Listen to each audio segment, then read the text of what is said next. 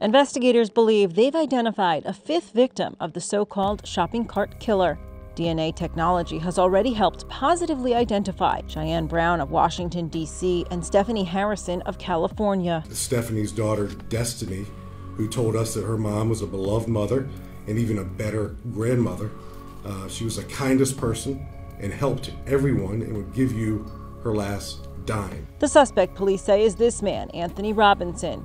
He's been charged with murder in the deaths of Aileen Redmond from Harrisonburg and Tonita Smith from Charlottesville. Both women had been reported missing. The curiosity surrounding serial killers is not lost on us.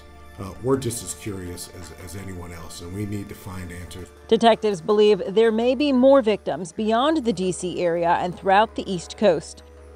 This is Inside Edition Digital.